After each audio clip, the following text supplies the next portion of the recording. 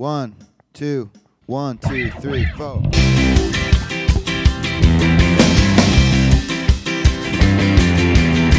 Hey everybody, welcome back to the Sales Hacker Podcast. That was my that's my sort of traditional announcer voice. At any rate, it's Sam Jacobs, it's your host. I am the founder of Revenue Collective. We are an exclusive community for commercial operators at growth companies all over the world. We're in 6 cities officially. I'm actually recording this from Austin, Texas, where we're trying to figure out if there's enough people that care about accelerating their careers at the VP level and above that want to join Revenue Collective, that it makes sense to have an Austin chapter. But that's not the point of why I'm talking to you right now. Why I'm talking to you right now is because we've got Keenan on the show today. Keenan is the founder of A Sales Guy, which is his consulting firm, his recruiting firm, his training firm. And he's also the author of Gap Selling. And he is a passionate and controversial, some might say, sales leader and thought leader. And he's an incredible guest and has got a lot of great insights. Really, what comes through in this conversation is his passion for selling and his passion for being great. And it's really an amazing story. And then we also dive deeply into really the power of discovery and why Gap Selling, which is the book and the philosophy that Keenan teaches, is all about connecting this concept of a current state, which is untenable, to a future state, which is ideal, and making the current state as uncomfortable as possible. And we've talked about that a lot in the podcast with other guests. Keenan does a great job of emphasizing these ideas. Now, before we get to the interview, we want to thank our sponsors. The first is Chorus, that's chorus.ai, the leading conversation intelligence platform for high-growth sales teams. Chorus records, transcribes, and analyzes business conversations in real time to coach reps on how to become top performers. Now, with Chorus, more reps meet quota, new hires ramp faster, and leaders become better coaches. Everyone in the organization can collaborate over the actual voice of the customer. So check out chorus.ai/saleshacker to see what they're up to. And our second sponsor is, of course, Outreach. This is the leading sales engagement platform. Outreach supports sales reps by enabling them to deliver authentic communication at scale, from automating the soul-sucking manual work that eats up selling time to providing action-oriented tips on what communications are working best. Outreach has your back. Now, without further ado, let's listen to this amazing interview with Keenan on the Sales Hacker Podcast. Hey everybody, it's Sam Jacobs. Welcome back to the Sales Hacker Podcast. Today we've got a very, very special guest. We've got Keenan on the show. Now, there are probably 3 people out there in the world that don't know who Keenan is. So if you don't know who he is, he runs a sales consulting, recruiting, speaking, and training company called A Sales Guy, which of course he started.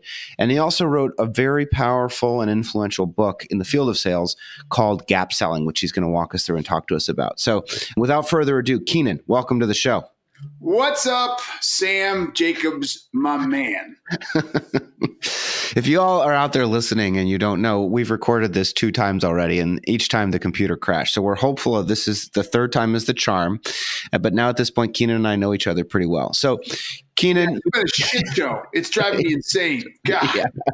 So let's hope and pray that this will work out. But there's some. You've written this book, Gap Selling. You are a very influential and noteworthy thought leader on the sales scene and in sort of like helping companies grow sphere. But there's a few people out there that don't know who you are. So in your words, tell us what a sales guy is and what you all focus on, and then we'll dive into a little bit of background, and then we'll talk about the book Gap Selling. Yeah. So A Sales Guy is a sales consulting, recruiting, and training company. We help companies make their number. Like, we are trying to change the way people sell by providing the guidance, direction, insight, knowledge, and foundational elements to developing and executing just badass sales teams. That's impressive. And there's a recruiting component too. So you also help them find great salespeople. Is that right? Yes, absolutely. Absolutely, Awesome. Which can be tough sometimes. And is it international, national? Do you have a sort of geographic area of focus where most of your clients are? Just if we want to hire you. No, it's international, brother. I mean, it's what is it? 2019. People find you, and when you have a mouth as big as I do, and you've written a couple of books, and you have a decent online presence, they find you. Like, I got to go to Ireland in 2 weeks, and was in Australia earlier this year. And I got to go to Israel soon. I'm all over the place. That's awesome. That's fantastic. Well, how did you get into this? What's your background? How did you become a sales guy, quote unquote? And walk us through a little bit about sort of the life's journey. And also along the way, I'm sure we'll talk about some of the concepts that inform your perspectives on gap selling. Yeah. So look, I've been a sales guy my whole life. Like that's the bottom line. And I didn't even know it. Like my aunt used to call me that, and I don't think she was being nice when she did it, but she was still used to call me that. I just had a knack for influencing people. And really, let's break it down. That's what sales is all about. It's about influencing people's decisions. And as a kid, like if I wanted to play a certain sport or play a certain game on the playground, and all the other kids want to play kickball and I wanted to play hide and go seek, I'd get those kids playing hide and go seek if it came hell to high water. And I figured that out, right? And then I was also a little hustler. Like my school had this big raffle competition and I went out and sold more raffle tickets than anybody. I sold like 90 raffle tickets and nobody else sold anywhere close to that except this one kid who sold like 7 books, which is 10 a book.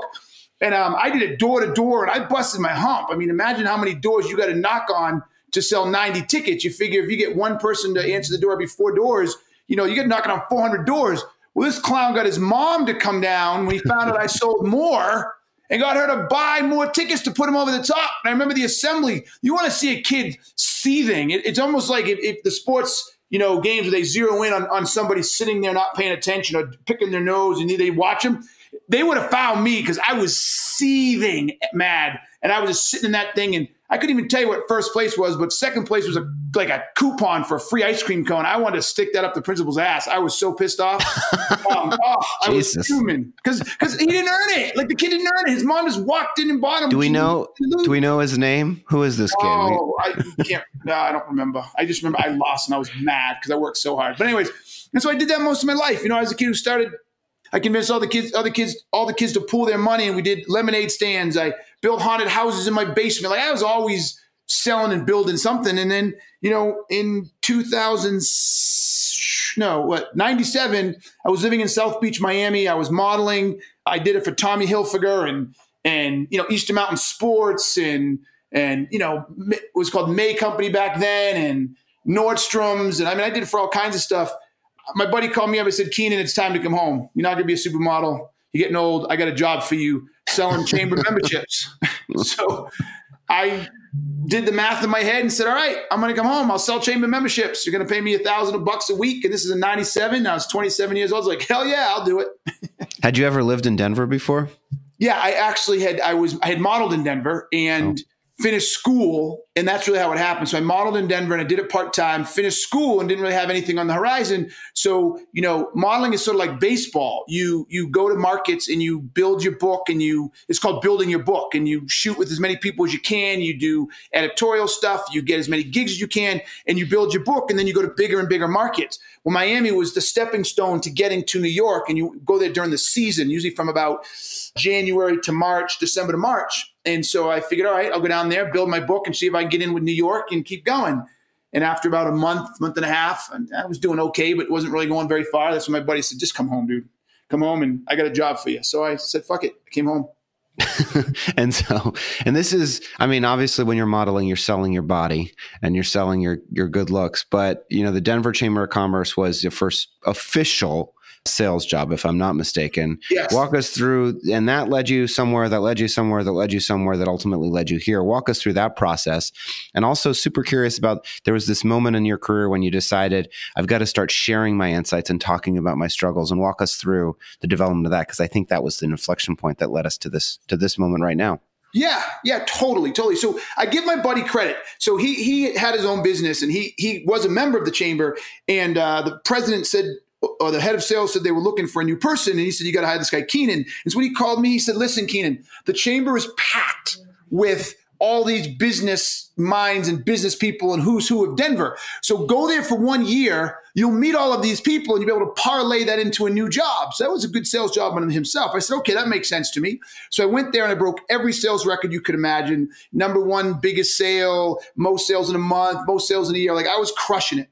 And I was doing really, really well. And then this company came in that sold IT consulting services.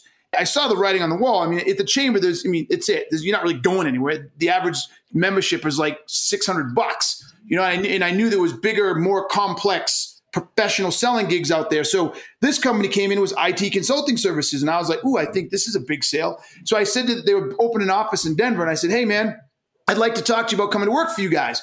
And he was like, look, you're an impressive guy. You know, I sold them a membership, and I sold them one of the $2,500 ones. That's 3X the average sale, right? And he's like, I like what you're doing, but I think we're going to need some more expertise because you don't know anything about our industry and you've only been selling for a year. And I'm like, okay, because, but I'll introduce you to the new branch manager. So the new branch manager shows up and he says, hey, I hear you're interested in coming to work for us. I said, yeah, totally. And I'm like a little Labrador retriever puppy. I'm like, yeah. Come on. And he goes, look, I've heard good things about you, but he goes, we're opening this brand new office. We need somebody, is exactly what he said. He goes, we need somebody who can hit the ground running. You have only been selling for a year and you have no experience in our space. What I'd like to do is have you come in 6 months or so, or a year after we've been established, and we can give you the attention you need. And I looked at him and I said, okay, that makes sense. But let me ask you this question. Have you found this person yet who has all this experience and can hit the ground running? And he said, no, we haven't. And I looked him right in the eye and I said, I challenge you to find this person quickly, because if you don't, you'll be behind the 8 ball, because you could have hired me. I would have been training and been on the ground running by the time you found this guy. I challenge you to find that person quickly. It was my exact words. He chuckled a little and he said, okay, great idea. He calls me back 2 weeks later, and this is exactly what he said. I'm not kidding. He goes, you son of a bitch. All I keep thinking about you was saying, I challenge you to. And he thought it was the funniest thing. And so they hired me with this one other girl, just like when they hired me at the chamber with this one other guy. The guy that hired me at the chamber didn't make it 3 months. I became a top producer. They hired me with this other girl because she was she was the safety net and I was the risk. She didn't make it 3 months. I was the number one rep in that company. In that branch. Then I became the manager. Then I became a partner. And so I just did that in 3 years, slayed it. And then another client came along and they hired me to run their managed modem division. It was 125 people, 300 million in revenue. So I went from basically modeling on the beaches of South Beach, Miami in 1997 to 2000 running a 125 person, $300 million sales division in 3 years. Wow. That's amazing. Mm-hmm. And then there was a point at which you just started, is it you started a blog, or like there was a moment at which you started describing your experience. Walk us through that process and that thought process. Yeah. So what happened was my career went so fast that my resume couldn't support it, if you will, right? So here I am running this, and unfortunately, it was in managed modem, which is basically provides a dial-up service for all your big dial-up companies. Well, they were moving to broadband, and this company didn't have a broadband solution. So they went from flying high to basically nothing, and I lost my gig. Okay, no big deal. I went out in the world to get a new gig. People were like, no, like it was before social. So I couldn't really compete, right? These guys that would run and doing the same thing I was doing, they were 45, 50, whatever, with 15, 20, 30 years experience. So I started a company, it failed. Then I took another job, sort of had to take a step back, which I wasn't keen on. It wasn't a huge step, but it was somewhat of a step back. I wasn't keen on it. Crushed it there again. So I said, I'm not going to be in a position anymore where I have to compete on my resume. I'm tired of this. Like, I'm not doing this. So I said, what I'm going to do is I'm going to start a blog, and I'm going to blog every single day about what it's like running sales teams, how to coach salespeople, how to build sales organizations, how to build processes, like the whole gamut. And then the thought was, look, if a couple hundred people or 1,000 people at best follow the blog and they know who I am and they like my stuff, if I ever need another job, all I have to do is say on the blog, hey, I'm leaving such and such place. Anybody know of any opportunities? And I figure, if you get 1,000 people out there that could help you find a gig, that would shorten the process. That was the thinking. That was the logic. That was like the first kind of personal brand building, in the era before LinkedIn, it sounds like. Yeah. That was LinkedIn. I don't know if LinkedIn, so I started in 2009. So I think LinkedIn was just starting, or it wasn't very old. They were around, but it wasn't, the thing that you're describing wasn't very popular on LinkedIn at that point, which is, thought leadership as a means of professional development. No. So that's what I did. And I wrote a blog post for 712 days straight, roughly. I may have missed a couple here and there, but for all intent purposes, wrote 712 blog posts. And 2 years into it, it just all of a sudden, look, it was incremental, but people reaching out to me and Twitter was big at the time. And my stuff was getting retweeted all the time. And some established people like Jill Conrath and others took notice and were sharing my stuff and saying, pay attention to this guy and blah, blah, blah, blah. And next thing I know, I've got people calling me up asking me to consult with them. So I left my job and started a sales guy. And the reason it's called a sales guy, no offense to any of the women who are out there or anything, that was the name of the blog. So I had so much SEO cred and so much cred, it didn't make sense to me to try to come up with a new name. Yeah, you can't do it. So what are the core, this will probably move into the concepts of gap selling, but when you think about what you're teaching, you're flying all over the world. You are obviously a big personality, but you've got a lot of substance to share with people.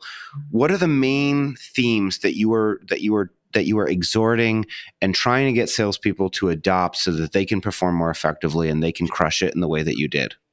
Thank you. Great question. And you're right. I work really, really, really hard on the substance, because when you have a personality like mine and you don't conform to the gray suit, blue suit, tie, shoe bullshit, people are looking for a reason to discount you.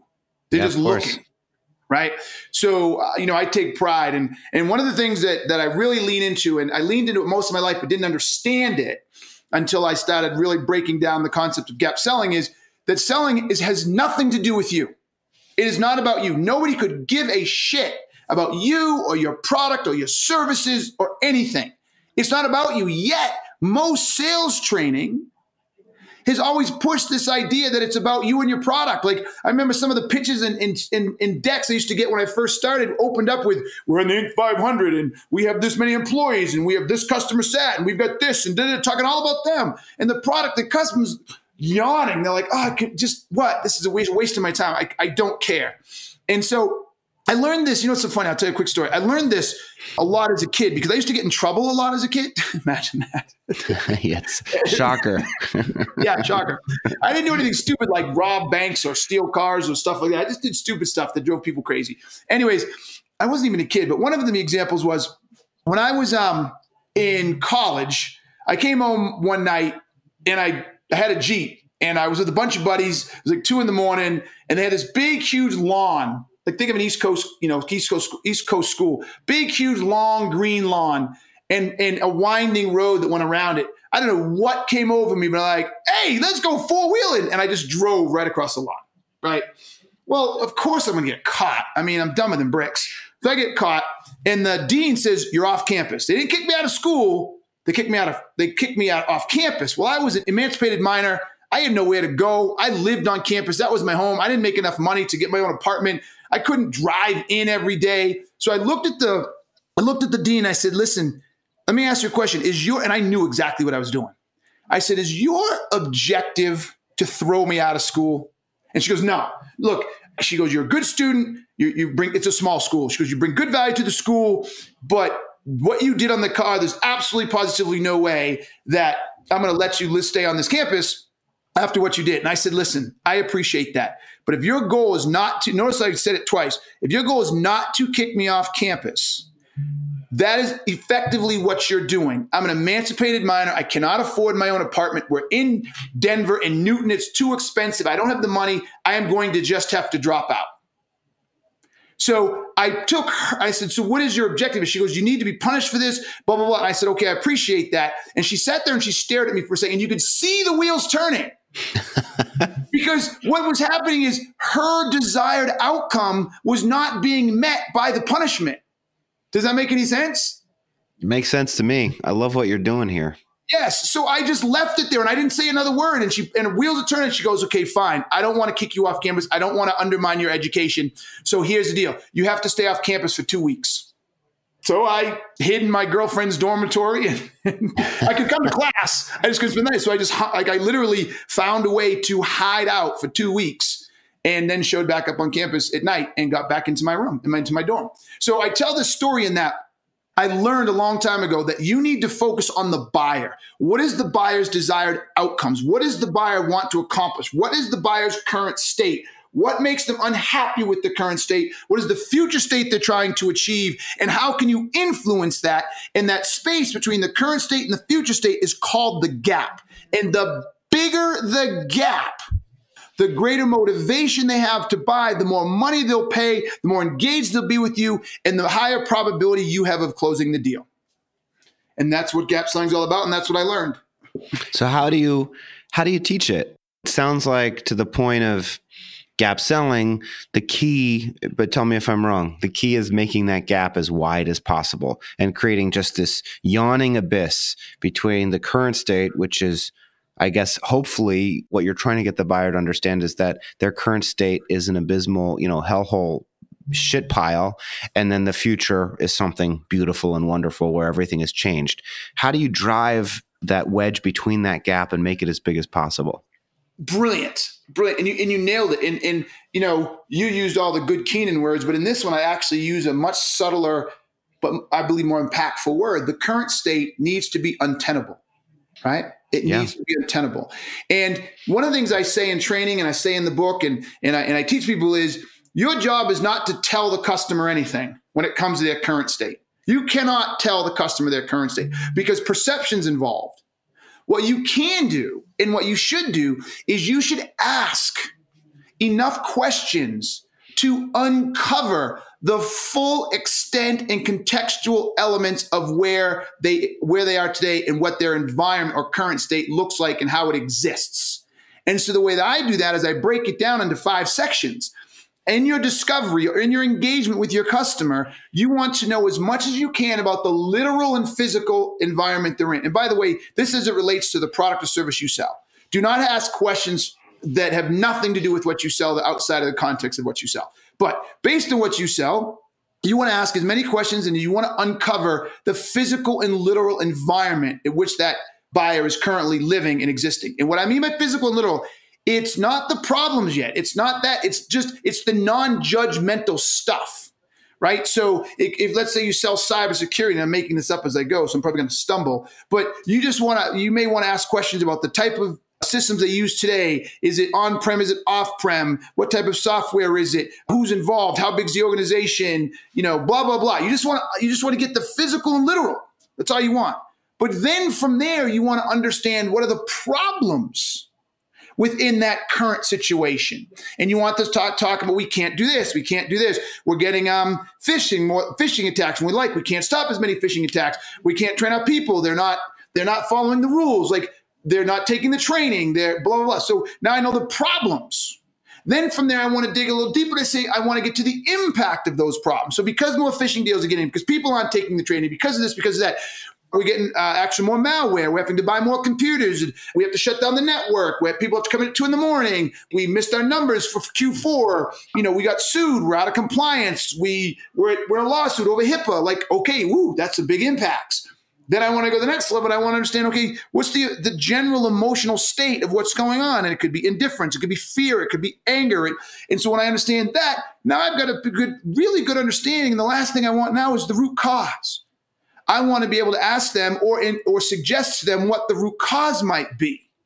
Because the root cause then acts as my conduit to my service. Because if I know the root cause, or I can explain to them what the root cause, or I can get them to agree what the root cause is, and my product or service eradicates or addresses the root cause, I have just created a seamless transition from their current state to the desired future state. And then I go into that. So understanding this, what are you guys shooting for from a cybersecurity perspective? What are the future goals? What is it you're hoping to accomplish? How would you measure success? And you do the same thing with the future state, physical, literal, problem, what problems go away, the new impact, how is the organization going to be impacted by the new solution, the new desired emotional state, and then finally the flip side of the root cause is what is the solution you're going to employ? What is the solution you could employ? When you take a buyer through that whole process, you don't have to do anything. They basically sell themselves. They tell you everything, and they just walk themselves right through the door. That sounds sort of like easy to describe, but hard to implement. One of the examples that you've given me in the past that I thought was awesome was this concept of, was the example about a test? How much would you take to pass this? No, it was like, how much would you take to save your life? Walk us through that metaphor. Exactly. Yeah, the pill metaphor. I tell this all the time. I love this. So when I say to people, they lose it in my training. I ask them, okay, how many of you have ever had a migraine? And a few people raise their hand. I said, okay, well, those of you who had it, you're going to appreciate this. I want everybody here to imagine they have a blistering migraine headache, light sensitive, noise sensitive. You can't get out of bed. It's Sunday morning and you can't get out of bed and you can't do anything. And I say, how many of you would pay $5 for that? Every hand goes up. And I say, keep the hands up until you wouldn't pay it. And I say, $50, $100. And hands start to come down around 100. I go 200, a few more. And around 500, it's fascinating. This is really cool study. Almost every time I do this, right around $500 is where the majority of people's hands go down, no matter what group. It's powerful. So I said, okay, great. I said, now let me ask you a few more questions before you decide. I said, what if I asked you, what do you have to do tomorrow? And you told me that you have and you said, oh yeah, right, I have a proposal due. And I said, oh, what's the proposal for? And you tell me it's a sales proposal. I say, how much is it worth? And you say, it's worth $50 million. And I said, no kidding. And I'm saying, what's your commission on it? And you're like, $50,000. I'm like, you've got a proposal for $50 million, which $50,000 commission due to you, due tomorrow? And you say, yes. I say, is it done? And you say, no. I said, can you get it done with this headache? You say, no. I say, how much you quote? And you say, my quota is 20 million. So I said, you're going to double your quota. You say, yes. I said, it's going to send you on President's Club. You say, yes. I say, what about accelerators? You guys have accelerators. You say, oh my God, I wasn't even thinking about that. Yes, I'm going to hit accelerators. I said, so this thing is worth anywhere from $50,000 to $100,000 to you. And you go, yes. And I said, well, how much would you pay for my pill now? Would you pay $1,000? All the hands go back up, right? And I say, would you pay $2,000, $5,000, around $5,000 or $7,000? All the hands come back down. And I said, okay, great. Now that I've got $7,000, let me ask you another question. Before we make this transaction, I said, how long has this been going on? And you say to me, it's funny you ask. I never had these headaches in my entire life until the last 4 months. And then I say, where does it hurt? And he said, that's weird. It hurts in one particular spot. And then I say, okay, wait, does it ever mess with your motor skills? And he say, yes. When I reach for my glasses or I do this, I miss them or I stumble a little. And I said, mind if I take a picture, i.e. MRI? And you say, yes. And I say, boom, you've got a malignant brain tumor. You're going to die in 6 months. Jesus. Yes, right? And I say, you're going to die in 6 months. My pill will solve that problem and get rid of the malignant brain tumor. And I say, so I said, how many of you will pay $10,000 for my pill now? All the hands go back up. And then I say, how many pay $50,000, $100,000, $1 million? Like every hand stays up. And then I say, okay, put your hands back down. And they all put their hands back down. I said, I want to do one more thing. I said, now that I cured you all of cancer and you love this pill, you come work for me. And now you have to sell this pill. And then you have some guy on the phone who you just find out he has a malignant brain tumor and he's going to die in 6 months and the pill's $1 million. How many of you come back and put in the CRM that this deal is going to close and you tell your manager you're pumped, you're going to close this $1 million deal? About 7/8 of the hands go up. And I said, now hold on a second. Let me ask you a question. How old is this guy? And they all just stop and stare at me. And I say, he's 90 years old and he lives in a nursing home. And his kids haven't come to see him in 18 months. And he hasn't seen his grandkids in 2 years. And all the people he went into the nursing home with are dead except one other person. Who he doesn't like. Yeah, who he doesn't like. I said, how many people think that person's going to pay $1 million? All their hands went back down. And so what I used to illustrate this is, for all intent and purposes, the pain in the problem is the same. It's the outcome. It's the space between the current state and the future state, that gap that drives the sale. So in the first one, when you could sit around all Sunday and drive and ride it out, it wasn't a very big gap. In the second scenario, when you've got all this money in hand and your job's at hand, et cetera, it was a much bigger gap and you're going to spend more time and effort to solve it. In the next one, where you're 35 years old or 40 years old, you're going to die soon. You're not going to see your kids graduate from high school. You're not going to walk your daughter down the aisle and for a marriage. You're like, hell no, I don't want to die. It's the biggest gap in the entire world. But then when I bring it down and say you're 90, 95 years old, living in a nursing home, don't see your kids, you're still dying, just like the 34-year-old, but the impact of that is not nearly as big. So now you've shrunk the gap. And so if we're selling and we don't understand the size of the gap, we're not selling. We're taking orders because we have no influence on the sale whatsoever. That's what gap selling about. That's the metaphor. Is it as simple if you're a salesperson out there listening and you want to sort of, you're excited about this podcast, you're inspired by what you're saying. Is it as simple as just, stop talking so much and start asking more questions? Is that a good way to start practicing? Are you inspired, Sam? Am I inspiring you? I'm extremely inspired. I can tell. How do I sound? I usually sound like I'm just above catatonic. So maybe, it's like, still, but that's okay. I heard a little tweak in there. It's subtle. You have to pay attention. Exactly. It's all about my context in the gap. It's the impact. Yeah, exactly. Look, it's not easy. And I'm not going to bullshit people. I don't even try to bullshit people. Even with some of my clients, I say, you need to understand that some of your people will not be able to pull this off. You have to be smart. You have to listen. I do all kinds of exercise to show people that they're so entrenched in trying to get the customer to answer a certain way, or they're looking for a certain answer, that they're not actually thinking through the process, right?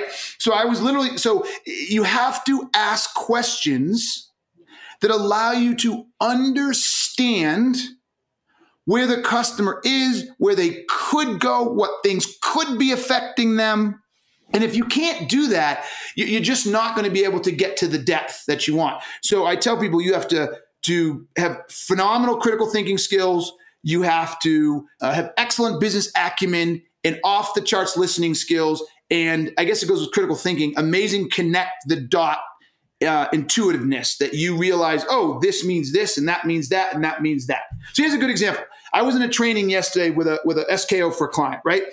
They sell a service that allows the adoption and use of software applications to be magnified. Like they minimize people churn when people don't use an application. So a company spends a lot of money to put in Salesforce and no one uses it, type of thing, right? Yep. Well, their application solves that. What also helps companies who have software externally. So let's say you're Slack and you're trying to build in all these users, and people come on and they try a free trial for once and they never come back and use it. Well, that's lost potential revenue. So this company solves that problem. Well, I asked them, how many of you have had the conversation with a potential client about what their growth goals are? Are they on the growth goals? And if not, what is the difference? Where should they be today? Where are they today? Where do they want to be tomorrow? And none of the people ever had those types of conversations. And I was like, but that's really depressing. Like none of them thought of it, and they're successful. They're growing like weeds, but they don't think like that. I also said the same thing inside. I said, how many of you ever asked the CIO or the head of sales when they invested in Workday, they invested in Salesforce, they invested in XY's SAP, how many of you asked them, what was the business case for that application? And are you meeting the business case today? None of them ever asked that question. I don't even work for them. And within 2 minutes of talking to them and understanding their business, I was like, well, that's how you sell it. If I've invested $20 million in implementing a software application, somewhere there's a business case and I'm supposed to get some productivity returns, right? Yeah. And so if I'm not getting those productivity returns, I'm losing on the business case. You're telling me you can get me back to those productivity returns because that's what your product does. So how in the world is nobody having that conversation with anybody? Blew me away. Yeah. Blew me away. Well, right? hopefully they're crushing it now. Yeah, go. They got it now. Oh, they figured out they got it now. Smart people, great group of people. I love them. I love them. Good. Yeah, we get them around. But that's what I mean. Most people, it's just not intuitive. It's just not intuitive. There's this concept that you talk about a lot, the difference between problem-centric selling, which is, I think, what we're talking about a little bit, and product-centric. First, I think definitions are helpful. So walk us through the difference between problem-centric and product-centric, and then talk to us about why product-centric selling doesn't work. So the basically product-centric selling puts your product at the core, right? It's about the features. It's about the benefits. It's about what your product can do. It's how long the product's been in the market. It's how it was developed. It's just constantly focusing on the technology, right? The service because the enablement element of it. Problem-centric selling actually starts with uncovering, assessing, evaluating, and focusing on solving the problem. So in product-centric selling, right? Product-centric salespeople talk about the product. They focus on their company. They tell, they explain. They're motivated by quota. Our product experts have technical discussions, right? They react to demand. I need this. I need that, right? Their emails and cold calls go on and say, I'd like to talk to you about my product, right? I'd like to talk about how my product can do this. Problem-centric salespeople actually talk about business problems, not the product. They focus on the buyer, not their company. They ask questions and inquire rather than explain. They're motivated by the customer's success, not by quota. They're more like a business analyst. They have business discussions. They can create demand as opposed to react to demand. They rarely have to compete on price, where product-centric people have to compete on price all the time, right? Problem-centric people can challenge the buyer. They control the sale. They focus on the outcome. Product-centric people and product-centric selling, they can't control the sale because they're beholden to what their product or service can do. They're not connected to the problem. They sell features and benefits. They close out at the end.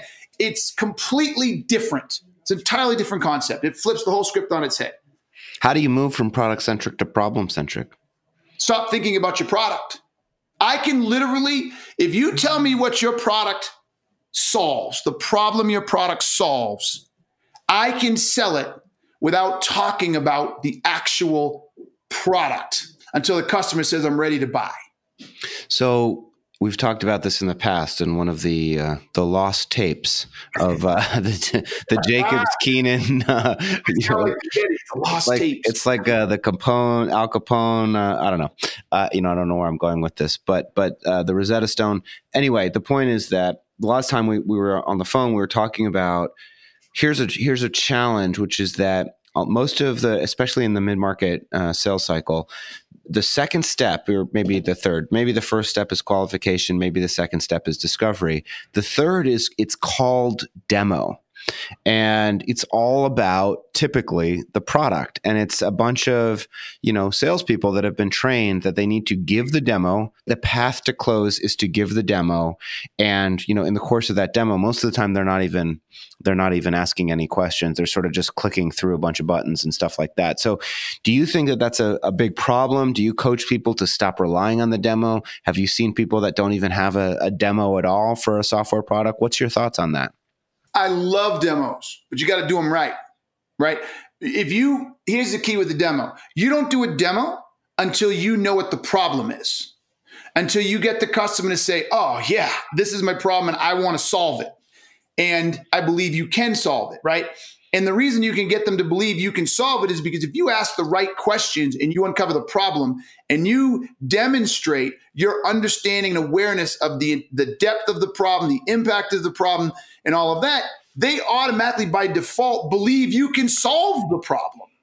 Like, have you ever been to a doctor and they ask you, you go in and say, oh, I'm not feeling a certain way, or I'm having trouble with this. And some doctors ask one or two questions and just send you on your way. Other doctors ask you random, like left field questions. And you're like, what is that about? And all of a sudden they get around to, I think it might be this. And you're like, now I know why they ask those questions, right?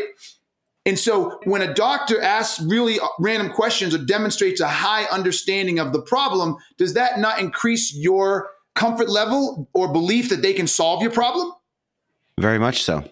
Yes. So that what a lot of salespeople miss is it's not your command of the solution that gets you the credibility. It's your command of the problem that drives your credibility.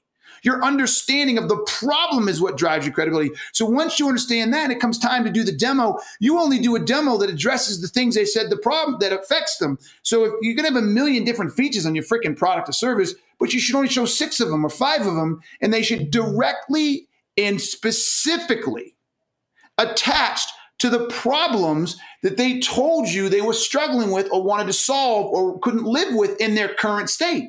That's all you show. So you get on the demo and you say, hey, you say, Sam, you told me that you guys were struggling with X. Let me show you how we can solve that using this tool or this feature. And you also said that this happened to you at this particular time and that can't happen anymore. Let me show you how we manage that so that won't happen. You told me that you're trying to achieve X, Y, Z. Let me show you how our influx capacitator, right, will get you to that spot. And then after, sorry, go. No, I was just going to ask you, have you been watching a lot of Back to the Future recently? No, it's I use it all the time because it's just the perfect filler for any crazy product or service. Got it. Just fits. I'm sorry I interrupted you. I probably made you lose your train of thought. No, it's fine. And once you show 4 or 5 of those and you show the customer how the problems they have go away with what you just showed them, and you anchor them and you say, can you see how this is going to do that? Can you see how this will keep that from happening? Can you see how you'll be able to generate more X through this? And as long as they say yes, you win, you're done. I love it. We're almost out of time. So here's my last, I have 2 more questions if you have time for them. Do you have time for 2 more questions? Yes, I do. The first question is, what are your top 1 to 2 strategies for closing the business? So a lot of reps, especially early stage reps, they get to this point where they are having a great conversation. They feel like they've asked all those questions, but they lack the mechanism in a way similar to like the muscle memory of swinging a bat, comparing it to baseball, of how do I get to the point where this person is signing a contract? So do you have any recommended closing strategies that you use? No closing. Closing is a waste of time. It's BS. If you have to close at the end, you didn't do something in the beginning, right? So now, with that said, I'll steal a phrase because I think it's a good one from my boy Ian Norino. He calls them micro commitments, I think, and I call them the next yes. But I like micro commitments. So you close by getting the buyer to come along with you on the journey, and by checking off all of the concerns and issues they have. So when I find out the current state and they acknowledge that current state is correct, then I find out the future state and they acknowledge the future state is correct. Then I find out the gap, they acknowledge the gap. Then I share with them the solution and they acknowledge, they even said that I anchor them in the solution and they say it's there. As I move through that process, they're closing themselves. So you should get to the very end. There's been times where I've done this on the phone. I've done the discovery. I've gotten everything. I told them what we do, and then I just be quiet. And they're like, all right, I think this is going to work. What are next steps to getting this wrapped up? I don't have to ask for the close. But I just need to know that I brought them along. The reason people used to ask for closes in the past is because they ran too far ahead of the salesperson. 100% product-centric. And they just ran, not ahead of the salesperson, ahead of the buyer, 100% product centric. They threw out all the features and benefits. They talked about how great the product was. They picked up on one potential need of the customer, some cheesy need, spoke randomly about that, got all the way to the end. And the customer's sitting there, maybe understood, maybe can't. And they say, so what do you think? Let's do this. Well, they have to say, what do you think? Let's do this, because they don't know what the customer thinks. They weren't there. Like, they didn't bring the customer along. They ran 6 miles ahead and have to look back and say, okay, you ready? So no, if you're closing at the end, you're a shitty salesperson. You messed up. I love it. All right, last question, similar to maybe a controversial opinion, but this is fresh. This is fresh question here, because I was on LinkedIn this week and you did a video where you said you're no more scripts, and that generated a lot of outrage from a lot of different sales consultants and people that were yelling at you and very angry with you. I'm giving you an opportunity to defend yourself and explain what you mean when you say no more scripts. Okay, so the argument was my position on scripts, and what I think is interesting, a lot of these cats are coming back and basically using the moniker script for freaking everything, right? So my definition of script is when you write down something and you put it in front of the salesperson, and the salesperson is supposed to use that to drive the conversation, where they need to read it verbatim, where they need to use it as talking points, where they need to use it as a guide to talk on the phone. That's a script to me. And what I say is, I don't want my sales people having to look at anything to guide the conversation, because if it's a script of command statements and things you're supposed to tell somebody, then you're not selling, because selling is not telling. I don't want you telling the customer what we have. I don't want you telling the customer anything. Buyers, you don't tell buyers anything. And some people came back and said, well, you can help them with the questions. Okay, so maybe you can put one starter question in your script. But other than that, if you had a true script and it was all questions, you'd have the most ridiculous, giant if-then hierarchy that went 20 things deep, because you cannot anticipate the answers to the question so that the salesperson knows what question to ask next time when that person answers the question, right? It'd be the pathetic if-then. You ask one question, if this answer, then this. If this, then this. If this, it's bullshit. So what I said is simple. Being a salesperson is like a doctor, because everybody came back and said, oh, Tom Brady doesn't go on the field without a script, his playbook. And, Oscar people to go up on stage and they have their scripts of saying thank you, and actors have their scripts. And I'm like, exactly. In every one of those situations, their job is to tell. Their job is not interaction. An actor doesn't interact. Brady's not interacting with his team. He's telling his team what to do. He's commanding his team what to do. The person saying thank you is telling people thank you. Our job as salespeople is to diagnose. We need to uncover the problem. So what I said is it's like a doctor. A much better parallel is to a doctor. And you can't give a doctor a script. You can't say, here's a script, doc, and when someone comes in, this is what you say. No, what do you do with the doctor, Sam? You educate the shit out of them. So they have a massive command of the ailments. An oncologist doesn't need a script because he or she understands the cancer, why it's created, the treatment, where it starts, how it progresses, the different stages, how it presents itself as symptoms, how to triage it, right? They know all of this. So when they come in, they know what question to start with, and then they know in their head, based on your answer, what question to ask next, and based on your answer, what question to ask next. They don't use a script. They're knowledgeable. And that's what I said on the video, which everybody missed. I said, you need to start teaching your salespeople and your SDRs and BDRs the business that they're in and the problems and issues and impact and challenges their customers are having, and make them experts in those so they can engage them on the fly without a freaking script. I feel you. That's why they start. I love it. I love it. And I feel your passion. And I do think it's inspiring, because we need more of that. All right. We're at the end of our time together. The book is called Gap Selling. Do you have a place where you would prefer that we buy it? Amazon works. All right, good. Go to Amazon. It's called Gap Selling. And then if we want to hire a sales guy, is it just a salesguy.com? Is there a preferred way that we should get in touch with you if we want to interact with you, if we want to hire you? We've got listeners. They want to reach out to you. How should they reach out to you? Salesguy.com, and the forum is all kinds of information. There's a forum if you want to talk about consulting or training. And then if you want just to bullshit with me on the side or connect, LinkedIn. I'm all over LinkedIn. Just hit me up. All right. I'm easy to call to. We will. Keenan, thanks so much for being on the show. And I'm glad that this time it looks like the recording went through. Just don't close your browser when I click stop. I promise I won't. And it was a pleasure, man. I got fired up there. Sorry, bro. No, don't have to apologize. We need more people fired up. The world's too uninteresting otherwise. All right. Thanks for being on the show. I'll talk to you soon. Thank you, baby.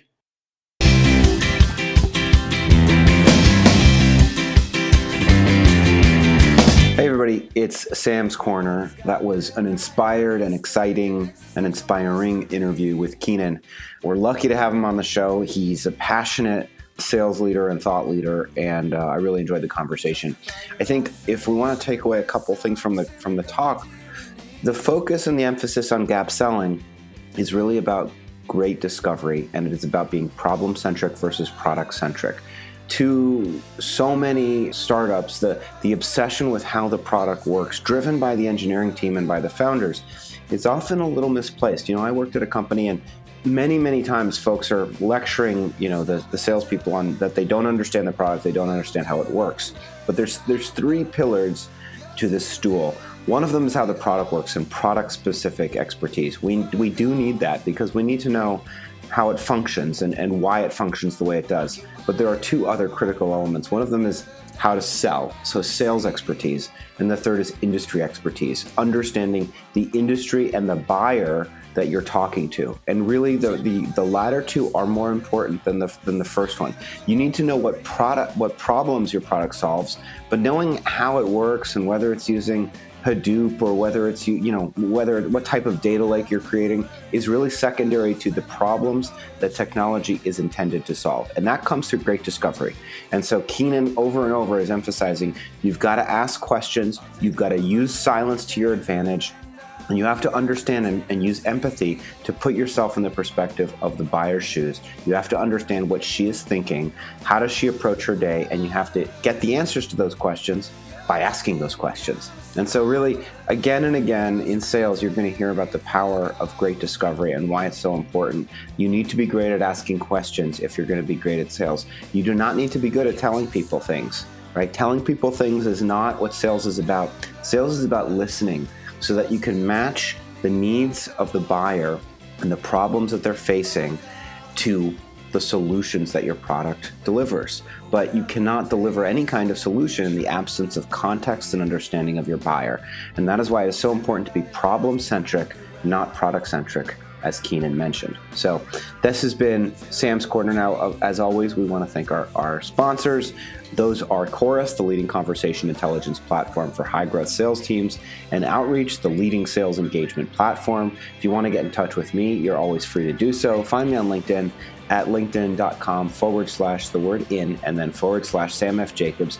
It's been great hearing from so many different people, frankly, that want to join Revenue Collective from all these different cities and are reaching out to me to understand how. So if you're a VP level sales, marketing, or operating executive that wants to understand more, reach out. But if you have feedback on the show and you want to talk more about how we can improve the show, reach out in that case as well. Otherwise, as you know, I will see you next time. You're still telling me